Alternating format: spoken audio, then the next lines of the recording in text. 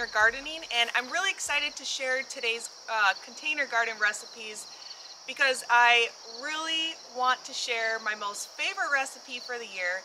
And you're basically looking at them, and there's a few to get through, so let's keep it moving because the sun is coming up this morning, and if that sun comes up, it's really hard to be able to see the beautiful colors of these plants within these combos. In these containers we have the blood banana tree. I started these from really small little shoots that I purchased online. I really love them. I've had them in the past in containers, but we went a whole year last year without them, and I couldn't go without them any longer. Just look at the beautiful coloring on those leaves.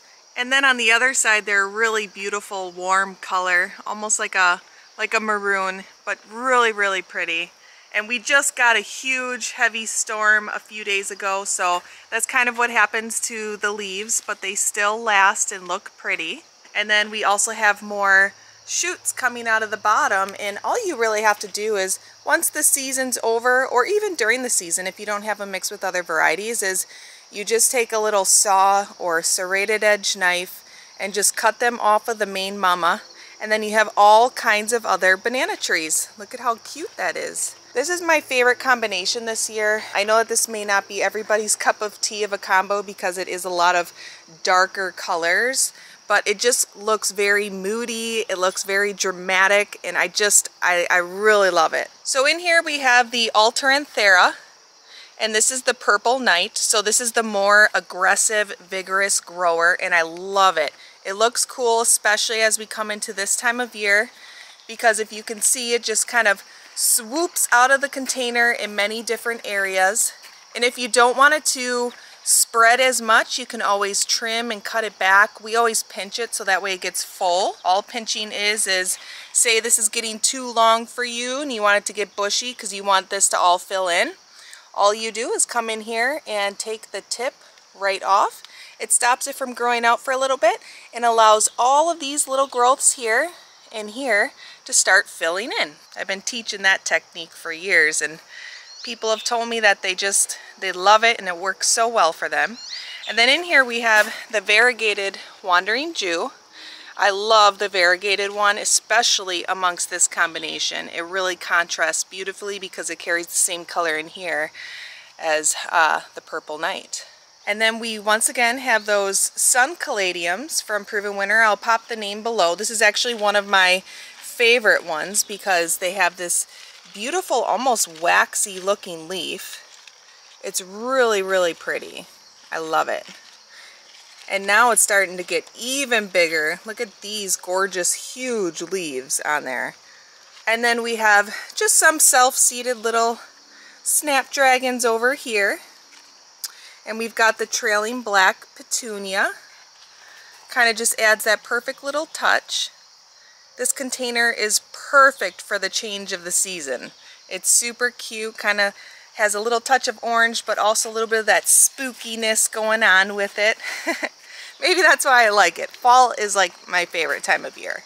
And off the back here, we have the Proven Accents Patricia. This is a nice little ivy. It can take sun to shade. And I really like it. It's really pretty. Nice little texture in there. And then I have some basil in here, just for that extra little accent. I love when the basils kind of just start, you know, getting their little top tassels there, and it just adds in like that same color running through it, like the Alteranthera. It's kind of running with that the entire theme of it. I'm sure you can see now why I love this combination in this container. It's just really unique. And how in this one I have the Wandering Jew. Well, I only grabbed one this year. So in this one then, we put the Secretia. And this one's the purple variegated one. You can see there's some variegation right in there. And it does, you're seeing that little purple flower there. That's some Terenia. That's the Catalina Pink Terenia by Proven Winner. You can see it's kind of running throughout. And then some purple Ruffles basil in the back over here. And a lot of my snapdragons are just all saved seeds from the years before. So this one has more pink than the orange, even though I'm pretty sure I made a even mixture amongst the two containers, but it's possible that the pink just came into blossom sooner than the orange in this one, and these ones will most likely be the orange color. And I love how this one has a really deep rose snapdragon in it. It just really makes these dark colors pop. It kind of really adds to the color of that caladium. There's something about that color of snap with this combination that's really beautiful. Now you have seen my most favorite container garden recipe of the season. I just love it. It just looks so cool. We are moving on to our corner container over here that lines the driveway for the entrance of the garden. So we do like a larger pathway here because then we can drive through, and it makes it easy to use our Ranger for cleanups and plantings and all kinds of new projects. You can see all of my black-eyed Susans kind of coming into blossom around this entire container, which looks really pretty. But I really love this petunia over here. This one's called Veranda Double Sugar Plum. I just love the color, and I love how they're little double flowers.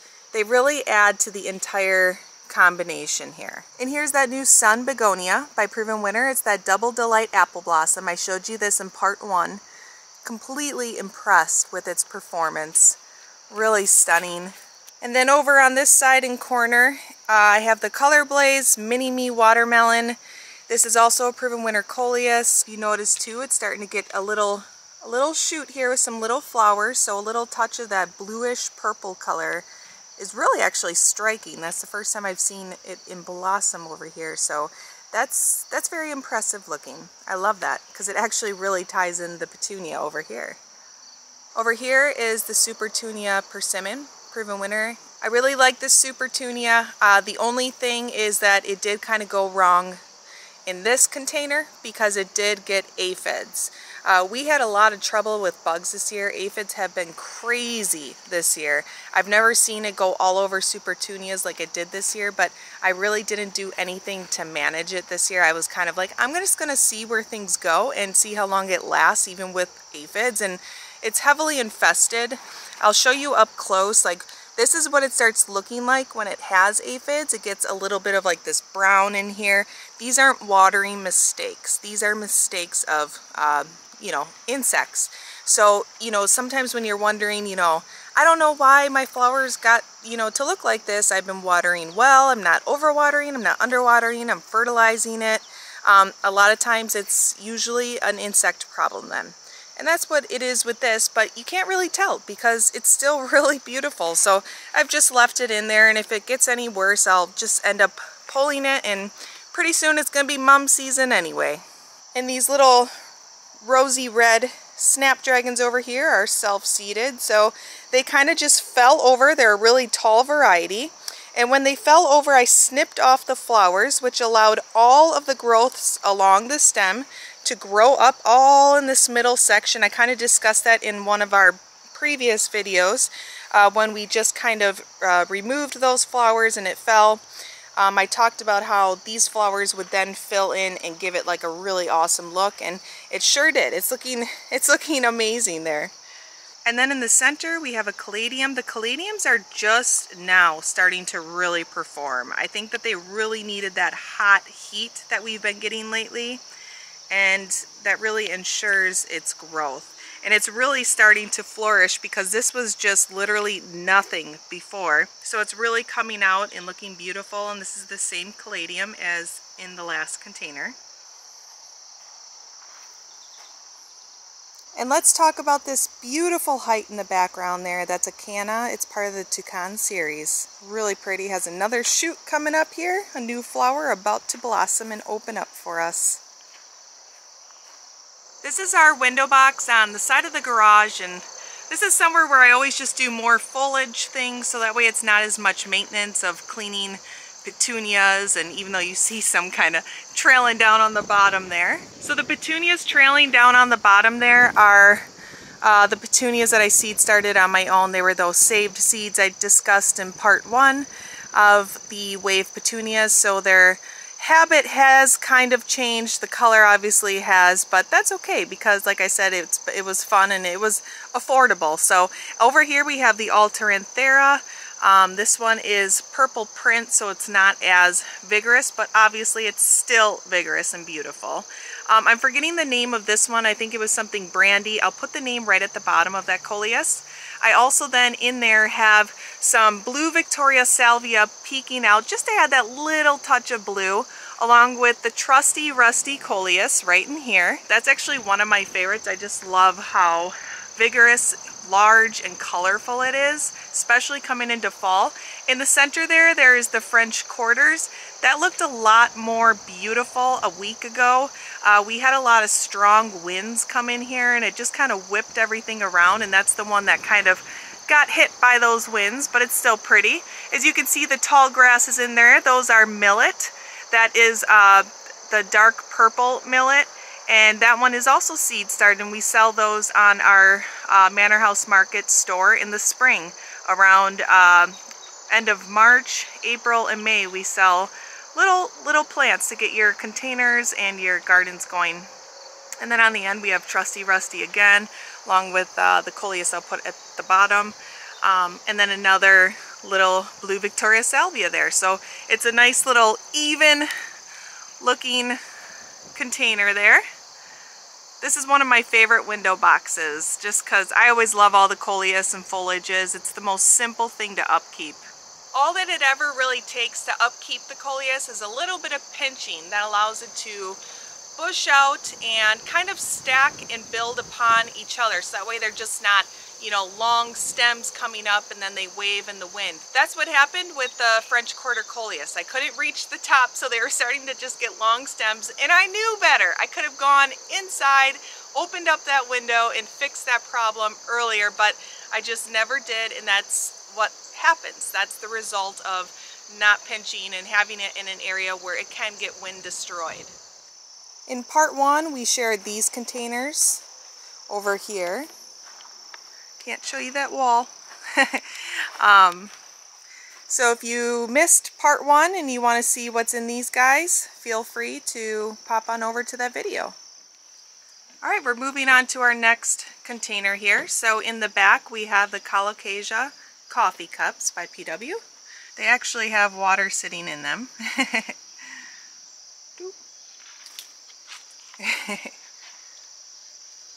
One of my favorite foliage plants is this Persian shield. I just love how the leaves are shaped, the colors of the leaves. It adds a really pretty texture. Trailing off the front is the Sweet Caroline Medusa. It's a potato vine from PW. And I just love the leaf shape and the growth habit. The shape of it and the form of it is just really beautiful and shapely. It's not super aggressive either, which I really like. It obviously is huge, don't get me wrong, but it's not super aggressive to where it takes everything else in the container over. This gorgeous purple Supertunia is the Hoopla Vivid Orchid. This beautiful Supertunia here is the Hoopla Vivid Orchid. And then we have the Superbena Cherry Burst. And this bright and colorful lantana over here is the Luscious Basket Tangelo.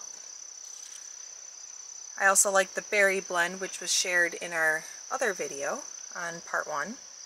And I just threw in a couple eucalyptus for fun because we grow hundreds of these a year. And I have a little croton hiding over here called Petra. It's not vigorous enough to keep up with everything, but it's holding its own, looking cute. A lot of these things can be dug up and at the end of the season and cut off of the root structure here of this container and be brought into the house or in the greenhouse. Here's another one of those sun begonias, but in yellow. It's called Selenia Yellow by PW. And then in this container, it also has, just like some of the other ones, the Color Blaze Mini Me Watermelon. I just love the vibrant color of it. It's just one of those things where it's like, why not throw it in? Because it just adds so much color without the maintenance. It's really beautiful. There is one container we didn't cover in part 1 over here that I would really like to share because it has some really unique varieties. I know a couple you've already seen, such as the Hoopla Petunia, Supertunia here, and the Medusa Sweet Caroline Potato Vine. The colocasia in this one is called Heart of the Jungle. I love them. Look at how huge that leaf is. It's so pretty, and it's popping up just right outside of this really beautiful wisteria. A lot of people think that this is a tree growing here, but it's not. We just put this beautiful birch log right, attached it to our little homemade trellis, and the wisteria kind of just grew around it, and so it made it look like this beautiful tree here. And then with that Heart of the Jungle colocasia popping out of there, it just really gives like this whole jungly feel over here. And once again, we do have the Lantana Luscious Basket Tangelo in there. But one of the main reasons why I really wanted to share this container was also to show you some of the sun begonias in here as well, which are absolutely stunning. And I think that this is probably my favorite color right next to the apple blossom color. And this one's Selenia Apricot. These ones are the PW Full Sun begonias. And this one's more in a part sun because of all of the things growing around it. You can even see how the container's growing around this old tree root that we kept. And you can see all of the pretty colors even from this way. There's that beautiful apricot color. Look how gorgeous.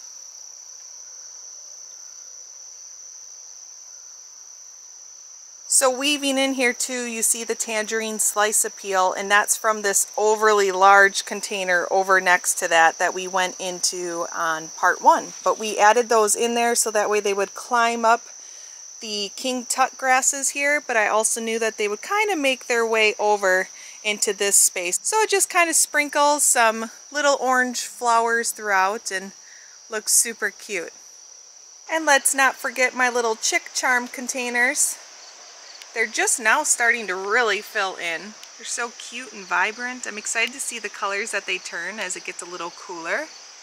And I am going to save these. I think I might end up bringing them into the house. Got a little weed coming up in there. There we go.